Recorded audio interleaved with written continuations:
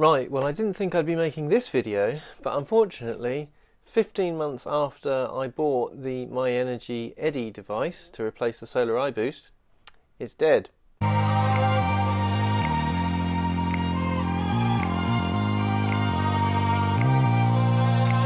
That's right, 15 months after I bought this Myenergi Eddi device to replace our solar iboost, it's actually given up the ghost and died completely.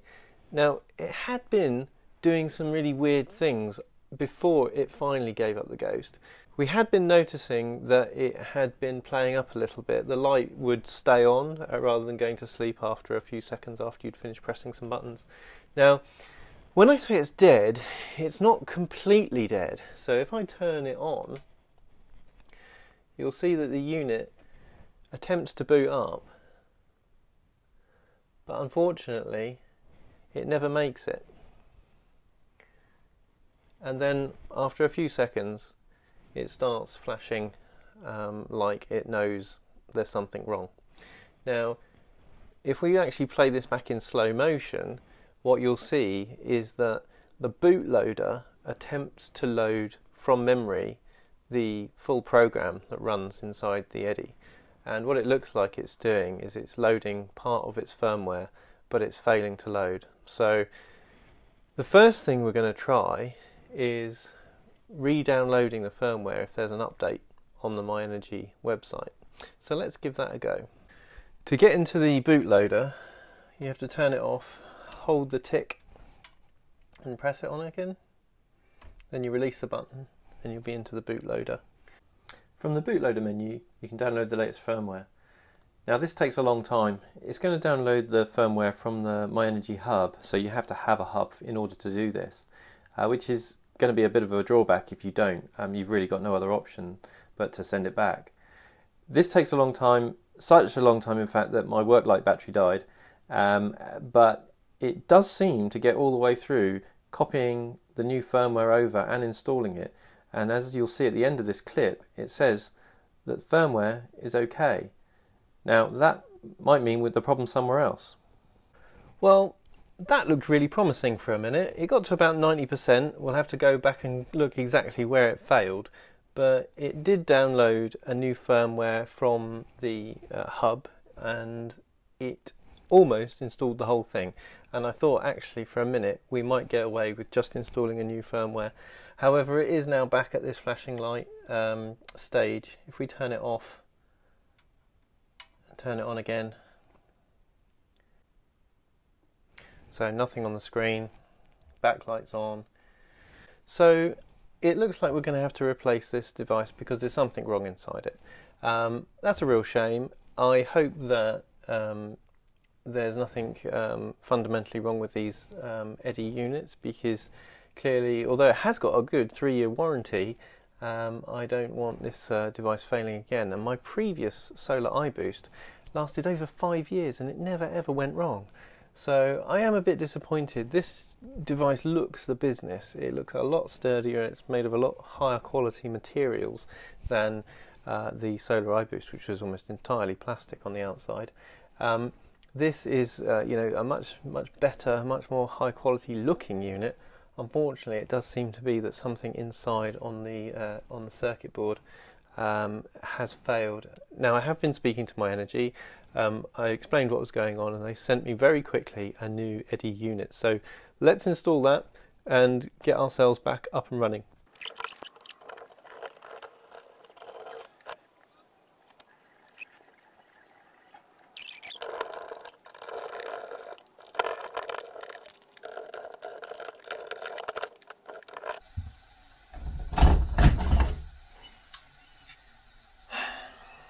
Right, let's open it up.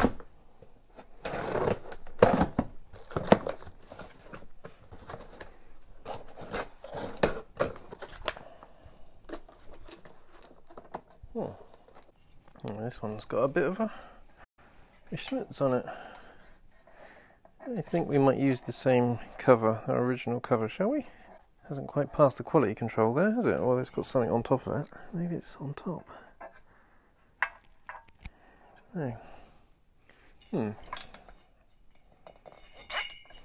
Right, Let's have a little look inside. So yes, there's some very obvious differences actually. So this one's A3100-21B, A3100-30. So this is a revised board. So I thought at this point we could put the two circuit boards from these Eddies side by side and just have a quick look, because although the outside of these Eddies is exactly the same, the interior of the Eddies is far from identical. You can see the new Eddies main circuit board, the one that's got the big power electronics, these huge capacitors and inductors and relays and things like that, is arranged differently. So on the old unit, the two huge capacitors at the top, the black ones here, are kind of blocking the fins, or they're blocking the entry with the vents there. So they may have just moved those for heat reasons. These two big inductors sitting below, well, I guess they're inductors because I haven't actually taken it apart for obvious reasons, but probably doing some big power smoothing of the 240 volts, I guess. But I mean, I'm sure people in the comments will correct me if I'm wrong. I haven't really looked into these boards, in any huge detail, but you can see that on the face of it, although there's similar components there in different places on the board here, a few extra capacitors down here compared to over here. The two relays are in the same place. As far as the circuit board on top goes, the one which is actually, got the smart, so this is the CPU if you like, it's got CPU board written on it, so it gives the game away really. That board there is, kind of the thing that runs the unit. Everything else behind is really the, the business end of the, giving the power to the immersion heater. And the reason it looks like it's a mirror image almost is because this device can actually do two heaters simultaneously. I can't help thinking though that actually some people might just want one, and I certainly have no intention of using two. So they might be able to release a cheaper unit actually which just does the one immersion heater. There you go. So one of the things that really surprised me about this is just how much different these boards are, and it's really impressive in a way, because you can see that they're clearly trying to refine the product, and perhaps my older version over here did indeed have some kind of fundamental flaw which was dooming it to fail at some point.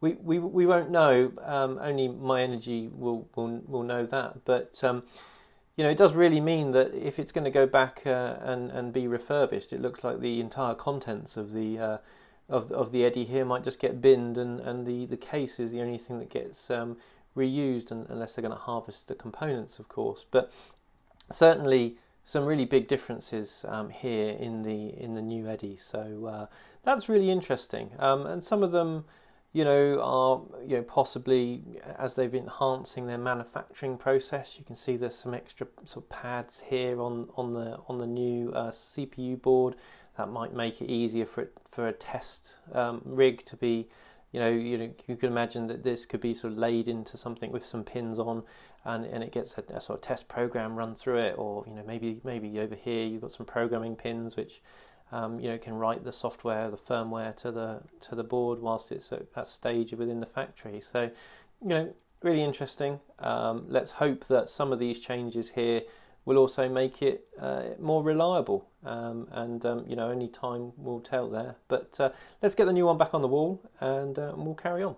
Right, so we've just put the new one on the wall, and we'll just give it a switch on.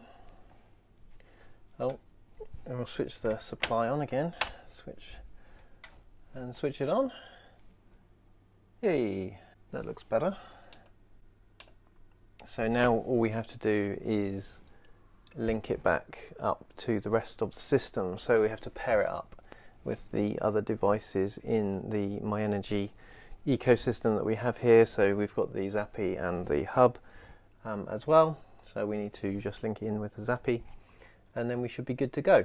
Now on the app itself, one of the things I wanted to do is actually remove the old Eddi, but unfortunately you can't do it. I even removed it from my system completely using the menus on the Zappi, and despite that being removed, it didn't remove it from the app itself. Now, I've looked on the forums and it looks like you've actually got to ask Myenergi to do this on your behalf, which seems like a bit of a waste of their time, if I'm honest, but hopefully those features will be coming down the line. The other thing I noticed is that within the new Eddi itself, there's some additional buttons, or at least one additional button, which is stop mode. So if I hit the button in the middle here, it says that no heating will take place until you switch your Eddi unit back on, and that activates some kind of emergency stop mode on the Eddi device. I'm not quite sure why they've chosen to make that so prevalent on the new version, but there you go. There are some differences within the app for the new Eddi device that I've got. What do I think about all this? So, first thing, disappointed obviously that after a fairly short period of time this unit has failed. So that's not great. What is great though is the Myenergi customer service. A quick exchange over their support system, and we had a new one within a week. So you know, the turnaround from Myenergi in terms of getting us a new device was really good, and so you know, they do stand behind their products. The other thing that I have been thinking about is relocating this unit. So it is in the airing cupboard, and it's in the airing cupboard because that's where the solar iboost was located. And I would expect a device that was designed to run an immersion heater to be happy within the confines of an airing cupboard. However, if we do have any more problems with this, I might talk to Myenergi about locating this elsewhere. There isn't actually a reason that it needs to be in the airing cupboard. It could quite easily be next to the consumer unit as well, because that's where the feed for the immersion heater comes from. So rather than it being near the immersion heater, it could just be near the consumer unit. And obviously the consumer unit is in a less hot and humid environment, and there are a lot of air entry vents for this. It is passively cooled through this massive heatsink on the back, but I am wondering if some of the computerized components in there are getting too hot, or they are, you know, suffering from the sort of hot and humid environment inside the airing cupboard, because the solar iboost unit was actually almost completely sealed, which would mean the components inside perhaps a little bit more protected from the elements that are going on in here. However, we are, you know, back up and running. That's great. It's a pretty easy swap out because we've swapped like for like. I didn't have to change brackets. I was a bit disappointed with the replacement having damage on the paintwork, so I've just kept my original cover. If you've had similar issues either with the Zappi unit or the Eddi unit, has yours just expired randomly, or have you had no problems at all? I'd like to know if this is a problem that you've had as well. So yeah, let me know in the comments down below. But hopefully, if anything, this gives you some confidence if you were thinking of buying one, that you will get a 3-year warranty, and you will get support that is pretty good, and they turn it around really quickly when it does go wrong. So that's always a bonus when things do go wrong. But obviously we would prefer them not to go wrong in the first place. So hopefully this one will last the sort of 5+ years that my other solar iboost lasted. So yeah, at the moment we'll see. Time will tell. I will put more videos up as if anything else does happen.